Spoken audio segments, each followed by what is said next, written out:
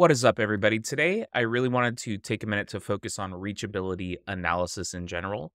And what's tough about reachability is everybody says they do it, but they all mean different things by it. So I'm really grateful that a company called Backslash offered to sponsor this video and to allow me to show you their platform, which I think covers the most amount of reachability in a single place, to let us go ahead and dissect and talk through some of these different concepts. So let's hop directly in. So the first thing that we can notice is Backslash actually does reachability for two things. It does it for SAST findings, which is this vulnerable code, and it does it for SCA findings, which is these vulnerable OSS packages. So you can see here the way that they deal with both of these things is first the OSS vulnerabilities. You can see how this concept of reachability makes it go from 29 down to 9, then which of those are 9 that are deployed in production, and then which of those are critical highs. So these are the things that you should actually address first. But reachability, the main benefit, right, is this 60% reduction in open source vulnerability findings. So what does it mean for an open source vulnerability to be reachable? So the best way I can show this is in this server.js file. You can see in my package JSON, I am defining these two dependencies directly, and I am importing this Babel core. Now I'm importing this even though I'm not even using it, right? There's nothing in here with Babel core except I've got this one little sneaky guy, which is JSON 5. And this was something that I didn't even know was a problem before going into this video with Backslash, is you can import dependencies without even necessarily declaring them in your package JSON. So anything that's just scanning this for vulnerabilities is potentially missing some pieces of code. And you might think to yourself, why on earth would anybody do that? And honestly, it's something that can happen pretty easily from a developer accidentally assuming that something's installed, like a common package like JSON 5 would be, or like Lodash more specifically, and just using it directly, assuming it's installed without ever actually checking like, oh, hey, is this installed or not? Am I declaring it? So for something to be reachable in the context of open source, we can see here, not only am I importing each of these things in my package JSON, but I'm also calling them directly. And beyond calling them, I'm calling their vulnerable functions. So for this Lodash vulnerability, it's specifically with the .template method. So it's when you're calling method with user injectable data that you can actually change things about the application. So we'll show that. You'll see that here for semver, it's this valid range function is the function that has this vulnerability on it. And same with JSON 5, it's this prototype pollution that's possible when users feed access, which is then interpreted by JSON 5 to do prototype pollution. We can actually see this little demonstration of each of these things where this is going to do the console injection, this is going to do the semver issue, and this is going to be the prototype pollution. So if I submit, we can see that the time taken this would increase the more complex the string got.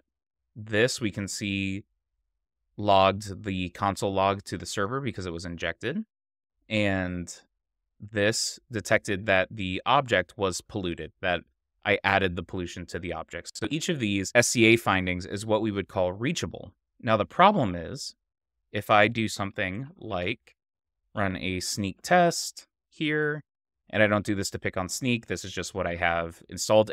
What I'll say is like a first generation SCA tool is going to do this, where it finds 9 total issues based on these vulnerable paths. And so it sees that I've got Lodash, but it tells me all of the vulnerabilities associated with this version of Lodash. It doesn't actually tell me if I'm affected by them. And same with semver here. Semver is telling me, again, the vulnerability, but not if I'm using it or not. And so if I hop into Backslash and go to issues here, and let me actually just filter to the SCA findings here, only Lodash is a reachable package with high severity findings. So if we look at the reachable path here, we can see not just that it's detecting that I am using Lodash, but it's even telling me exactly how this is getting called, right? I am instantiating it, and then I am calling it with user data. And so therefore, the vulnerable package is actually reachable. And if I could turn on, there's different policies here to alert on packages, for example, with medium and severities. But if I just go into this Explorer, I can even query and just see in general my vulnerable open source packages. And here we see semver showing up, as well as the JSON 5.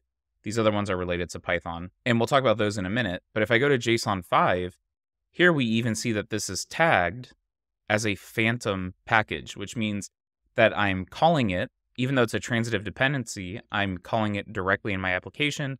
And here it's showing me every single function that I'm using from JSON 5 down to the functions that themselves are vulnerable. For the Python app, it's actually an example of the unreachable vulnerabilities. And so what's great about a tool like Backslash is I'm actually just importing these things in Python in a real way where like maybe I'm using them, maybe I'm not. It's hard to tell if I've remembered to clean them up after I've deprecated them. And Backslash has gone ahead and removed those from something I have to care about because there's no path from that request to the service. That is, I never use this package in the service. So there's no functions that are called from the package. So that's a few things that's interesting about reachability from the SCA side. And I call this function level reachability, where it's looking not just at, am I importing a vulnerable package, but am I actually using the functions in a way that shows the vulnerability? And that's how we saw all three of those SCA findings and knew how to prioritize them. But what's interesting about Backslash is they do this function level reachability, but I wanted to work with them specifically because they also do this at the code level. So they're looking at code findings for what's traditionally considered SAST findings, or static application security analysis. The acronym is static application security testing. And it's telling me that these certain vulnerabilities are actually reachable. And this is where the Python repository comes up. So let me go into the Python app. And here we see I just have a web form doing the most sort of comically insecure thing possible, where if this is what the form looks like. Actually, I'll go ahead and just start this up. And here I can run commands directly on the underlying server. I can inject some SQL and it'll even be nice enough to tell me where the operation failed and why.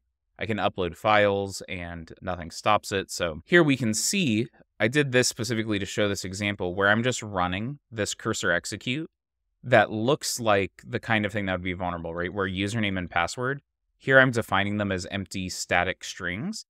But most scanners will show this as a SQL injection because it looks like the kind of thing that would be a SQL injection, because for it not to be, I would need to change this to a comma so that it's a parameterized query where this is actually getting taken in as a separate value by the function, as opposed to the strings getting inserted into the function.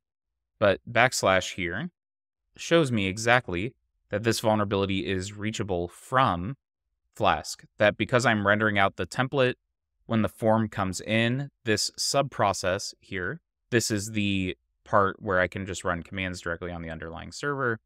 This is vulnerable to that attack. I have another example here for deserialization, and I don't want to get too much into deserialization because it's complicated, but I do have in here a Java app that just takes in raw inputs and then deserializes them without doing any sanitization or checking on it. So this would be vulnerable to deserialization attack. And we can see here that it is even mapped to our URL, which this is of course picking up the mapping to the URL and showing me exactly where the finding is reachable. And if we go back in here, this is the SQL injection. Notice the SQL injection it's detecting is the one that's actually reachable from the outside, or the one that's coming in from the request.form. So this line of the code is actually the one that's vulnerable. And while I have it up, this finding is actually very funny. I'm not 100% sure of this, but this looks like actually detecting the vulnerability within the Semver version that we're using. I think this is actually just detecting it directly. But you can see here how, because I'm able to filter by reachable code, and I can even go into the policies and create an automation for critical reachable vulnerabilities.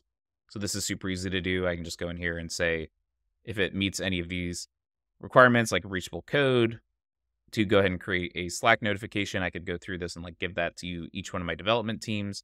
Because I'm able to do this, it allows these other alerts to be slightly more noisy in the sense of looking at some of these things.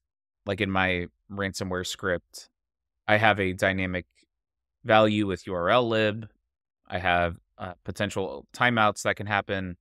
And these are findings that are like generally good things to fix, as well as these, like if I was using this timing discrepancy rather for anything sensitive, this would potentially be an issue.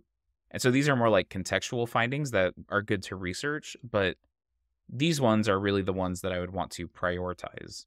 The other nice thing about these more just modern tools in general, there's a few that have options like this, is the ability to actually operationalize some of this stuff, like licensing issues. I created this as like a custom policy Because normally when you work with legal teams, the legal issues with open source packages are sort of sprawling in the sense that you have like a million different open source licenses, and it's really hard to tell like what we're using vulnerable or not. Should we be ignoring it or doing it? But if you can go one by one and saying, hey, we as an organization need to decommission everything related to GPL2, you can go in here and just create a custom policy based on that search. And this ability to like create searches is really neat. So I could create a rule here that's just like alerting on MPL policies. And then I could create a new automation policy that fires an alert to any of these integrations. So using these different integrations, I could actually go ahead and ticket different people based on the best place to do that for them. So all of that to say, to sum up here, really, this is the main point of why people use reachability, is to reduce the number of vulnerabilities. So we have this, but we actually need to focus on this. It's an attempt at the heart of it to separate all of the false positives from the stuff that you know you have to fix. But the tricky thing is it's people get really nervous about missing any false positives that might be true positives, or what's called false negatives, where the tool says it's not impacting you, but it actually could be an impactful finding. So instead, the thought is, what if we just show you stuff that we know is exploitable first, and then you can sort of deal with everything else in your own timetable. So this is a great way just from day one to just get, hey, here are reachable findings that I know we are susceptible to. And then beyond reachability in general, the two things I really wanted to highlight using just Backslash as the example, because I think they're the only ones that do both of these things, is the reachable code from the SAST findings perspective. That's one type of reachability. That's like a SAST reachability mapped to the outside. And then they do a couple different things that I've seen called reachability on the SCA side. The first is that the package is getting imported. And then the use of that phantom package example is one type of reachability where you can see not just that it's getting imported, but it's getting called by the application, but then also linking the vulnerable findings back into the function so that you know that you're actually calling the vulnerable function. So I call that function level reachability. So in sum, this isn't really meant to be a review of Backslash or anything like that. If you want my thoughts on them as a platform, feel free to reach out to me on Discord or via Latio or LinkedIn. Backslash has put a ton of energy into this problem of reachability and has combined a lot of it into one place. The function level reachability, the phantom package stuff, whether SAST findings are reachable from the outside. These are the kinds of tools that allow, especially at enterprise scale, security teams to sort through the noise of false positives that are typical of these kinds of tools. And they still want the visibility of the findings that are like true positives, in the sense of there are things you could do to improve the health of your code. But really, security teams need a way to say, is this something we need to deal with right away immediately? Is this vulnerability likely to be exploited in our systems? And is this actually exploitable? Or is this something that like is a code health thing that we should fix later?